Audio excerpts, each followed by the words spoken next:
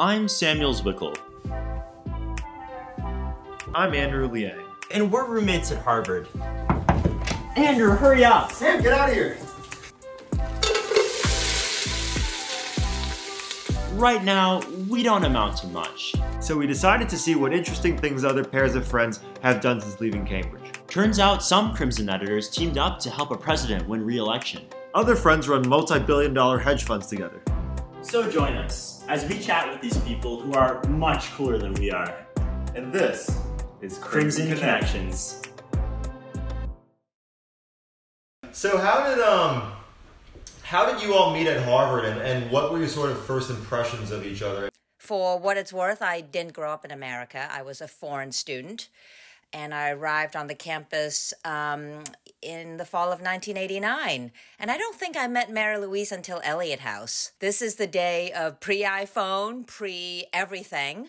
And so life on campus was very different than what I imagine you guys experiencing right now.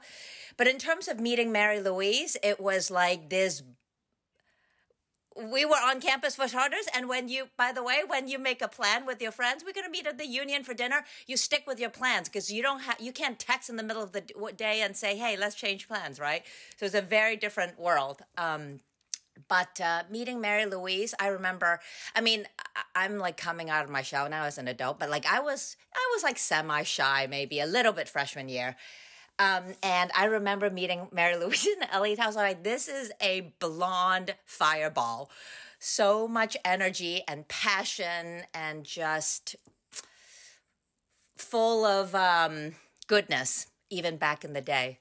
That's I think, encapsulates my earliest memory. Huh.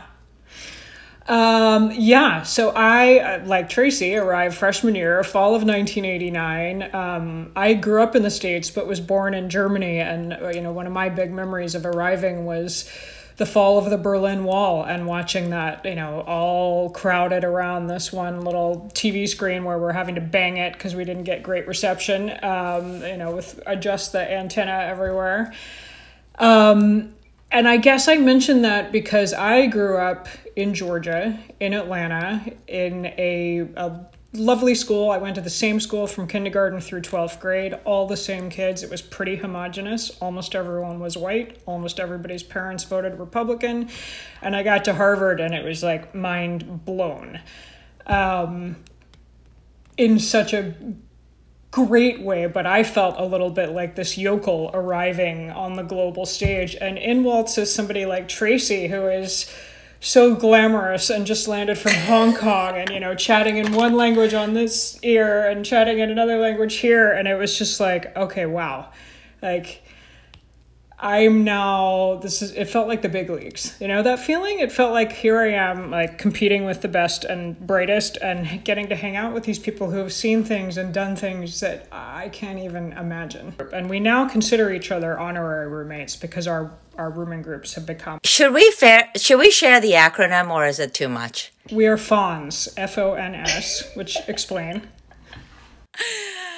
It's, I think a dozen or so of us we've just kept in touch over the years. We get together, pre-COVID, maybe once or twice a year.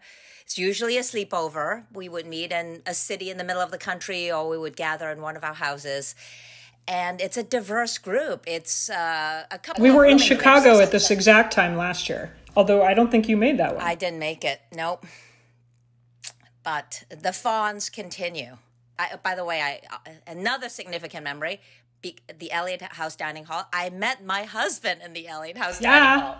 He was 2 years ahead of Mary Louise and me. He was class of 91, and he was also an economics major. The reason I said that I actually completed my thesis is because Liang just kept me going. Maybe in some places helped me run some regressions. Yeah, thank you. Now thinking of places on campus, 14 Plimpton Street is very special to us as editors on the Crimson. And Mary Louise, you got your journalistic start there. Would you mind sharing a bit about what that experience was like? Yeah, it was something I knew I wanted to do. I'd edited my high school paper.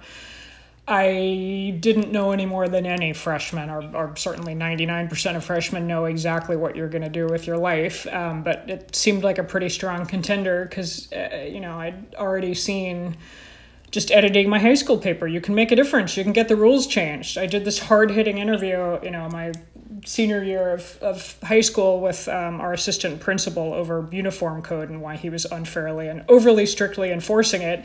And they backed down and changed the rules. And I was like, oh my God, like that's not, me, Mary Louise Kelly. I mean, he just couldn't care less what I think about the rules, but he cares because it was front page of the paper and it, sparked a student assembly and like, I can actually change things. So I knew that was something I wanted to do. I loved the Crimson, just the building, having that home and space and just really tight group from the beginning in a campus that can be kind of overwhelming with, seriously sophisticated people like Tracy, running around that felt like, okay, this is my tribe. These are my people. Like I can, I get the way that we're thinking about this and I know how to do a story.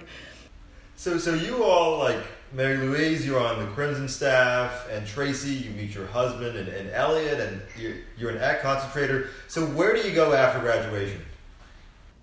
I was pretty sure I wanted to be a journalist, but I did look at other things. I'll just tell really briefly, this one pivotal day. I was in England and so was applying for jobs there and back in the States. And I had, on the same day, back-to-back interviews in London, one at McKinsey to go be a management consultant. And it was, I think this was second or third round because they'd come to campus and then this was like, come to the office and see how this could all be yours. And I do remember thinking, like, this is really nice. They had really nice offices right on Piccadilly Circus, and the starting salary was probably more than I make now, and I would have like a secretary, and I thought I could do this. I could do this. Plenty of great people have fabulous careers doing that, and more power to them. But I finished that, grabbed a sandwich, and then went to the BBC and had an interview there. And they kept me waiting for more than 2 hours because there was some huge story breaking in the Middle East that day, and the whole newsroom is going bananas, and editors are running around and everybody's screaming and the studio doors are slamming. And I just sat there and had, every once in a while in your life, you have one of these moments where you know what the right thing is to do. And you should listen to them because I sat there and thought, oh my God, like I am home. I'm home. These are my people, and they're offering, a fraction of the salary that McKinsey was, and I will never have a secretary. I'm like, but oh my God, I'm so happy I would pay you to just keep sitting here. And I took a job with the BBC, and that was for me kind of the real beginning. Well, I'm far less intentional. I was all over the place. So in college, I worked one summer I worked in Puerto Rico. One summer I worked at Harvard Student Agencies. One summer I worked for Procter & Gamble in Singapore. Those were my 3 academic summers. And then, my extracurriculars were also all over the place. Our roommates and I ran the Eliot House Grille. That was our first. Oh yeah, that was so great. Like French fries and hamburgers every night before we went to bed. It was definitely a memorable experience and smelly experience. I produced musicals. I mean, I was really all over the place. But I was obsessed with another challenge, which was at this point I had decided that I wanted to make a life in this country, and I decided to not go back home to Hong Kong. It was, yes, I met the boy and that factored into the decision, but it was also because the values of this country, really resonated with me. And I just really wanted to stay here and make a life. So what did I do? You go for the big companies who would sponsor you to get a H-1B visa. And because I am, again, a dutiful Chinese daughter, you kind of go for the more predictable options. So I was that person that worked at McKinsey's New York office right after college. Did that for 2 years. And then what's the, likely next step? You go back to business school or law school or whatever school. So that's what I did right afterwards. And by that time I was married. We decided to live in Boston. Leon was in medical school. And I needed to find a job in Boston. So I worked in asset management at Wellington Management Company after business school. And then I went back into consulting, where I spent almost 12 years. And unlike Mary Louise, who followed her heart, kind of found purpose in her professional life, I was like always just kind of like doing the next thing I was supposed to do. And you were getting the experience to follow your heart, which you've now done. So 10 years ago, I broke from the path, and it's really been an extraordinary 10 years. So after many years of being kind of on track, if you will, I started an impact investing nonprofit with two remarkable human beings, Ronald Cohen and David Blood. And for the first time in my professional life, it wasn't like you don't go to work to go to work. Like, my grandfather used to say, if you love your job, you never have to work a day in your life. I mean, that is how I've felt in the last 10 years. And this, consilience of, personal values and professional undertaking. And it's just felt really, really great. So, yeah, I feel very lucky. I guess this is right around 2003, beginning, run up to the Iraq War. And I just had another little listen to it moment, but sitting in a State Department briefing and thinking, I think there's a lot of foreign policy going on that is not being run through the State Department. It's pulsing through covert channels, through the intelligence agencies and through parts of the Pentagon. And that would be really fascinating to try to figure out how that works. So I made the case, and they let me launch the beat. And it was truly terrifying. I mean, I have also worked as Pentagon correspondent, and, Pentagon correspondent, everything's a little different right now in COVID era, but you get a hard pass to the building, and you can go and wander around the Pentagon. And if there's some general who's not returning your call, you can go lurk outside the men's room across from his office and bump into him. And when the defense secretary travels, reporters are on the plane, and they hold daily press briefings and tell you what they're doing. I mean, not everything, obviously. Your job is to figure out all the things they're not telling you, but you have a starting point. There's some kind of in. You go try to cover the CIA or the National Security Agency, and needless to say, you can't just wander in and wander around. Needless to say, they don't tell you when the director of the CIA is going to travel, and you certainly wouldn't be invited on the plane if you happen to figure it out. And there's no directory, and they never hold a press briefing. And how the heck are you supposed to find out what's happening?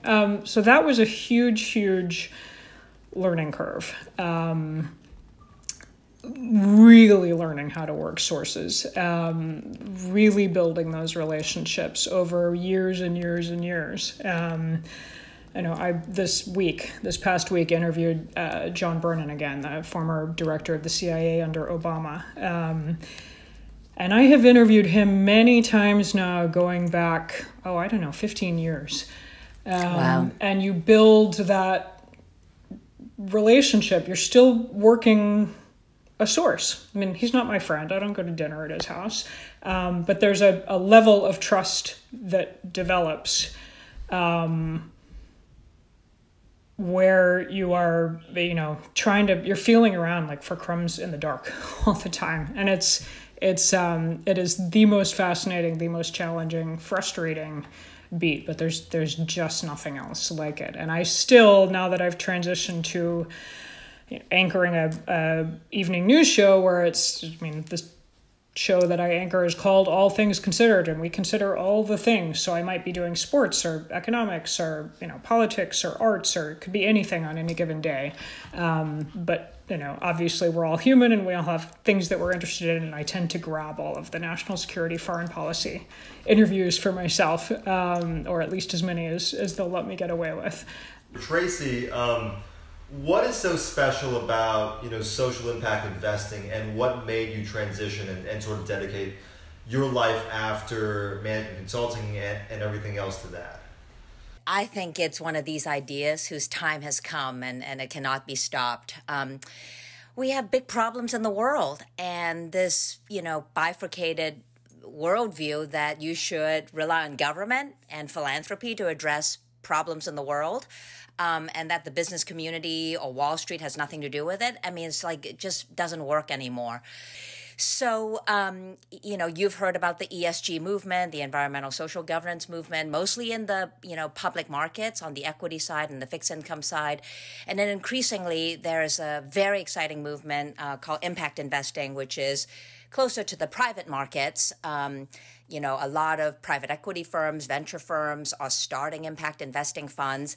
And the way we approach it at Social Finance, we just take the definition of impact, the measurement of impact, and the ongoing measurement of impact just so seriously that we take it to the whole new level, such that, when we launch a social impact bond, which is a tool to make government resources more effective and more outcomes oriented, or a new strategy called Career Impact Bond, which is all about worker upskilling and retraining, and particularly right now with folks who are displaced from COVID.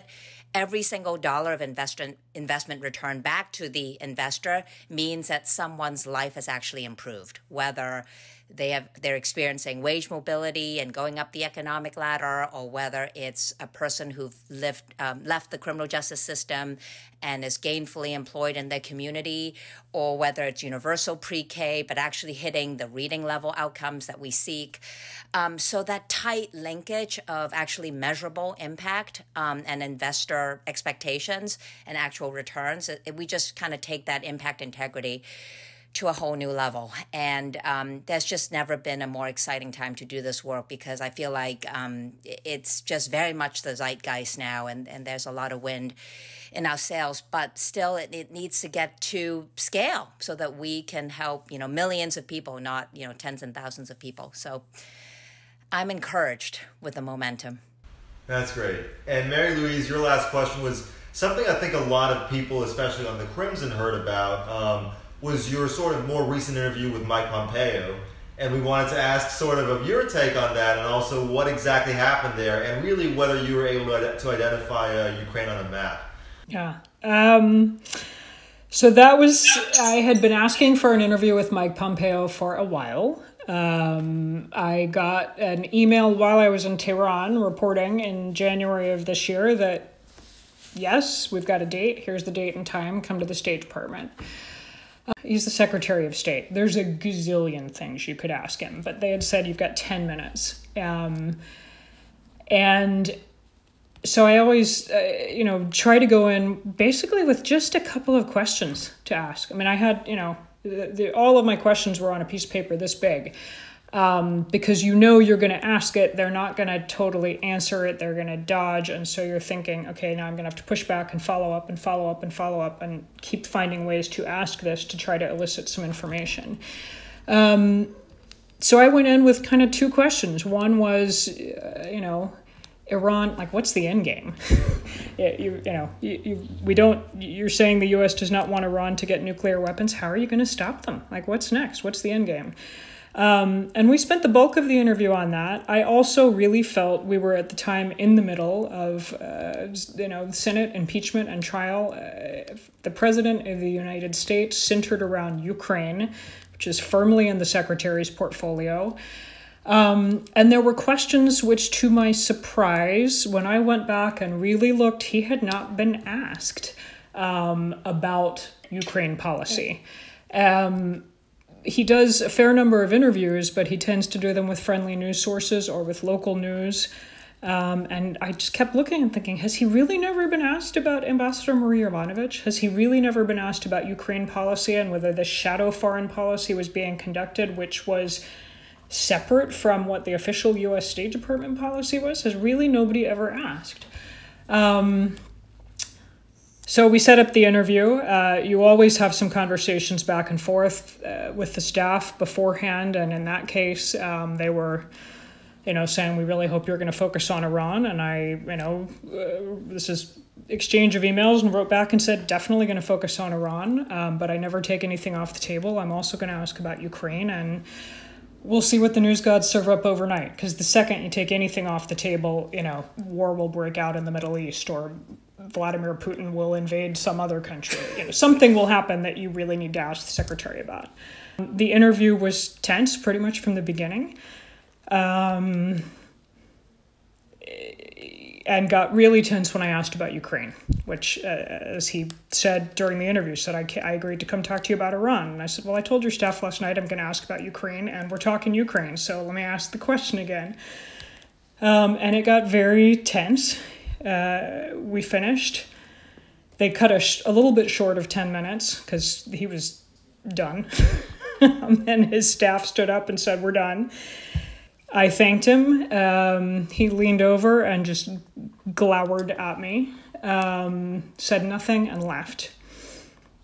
So we're packing up and we're about to leave, and he had made news in that interview. So we were going to go down and file it. And one of the aides, one of his press team, came back out. The double doors opened again to his suite of offices, and she said, just you, don't bring your recorder with me. So the rest of my team is left out there. I go back into his he's got a private living room back there. And he yelled for about 10 minutes. He was really mad. He used the F word repeatedly and asked, do you think people fucking care about, do you think Americans care about fucking Ukraine? And I said, I think they do, but it doesn't matter what I think. You're the Secretary of State.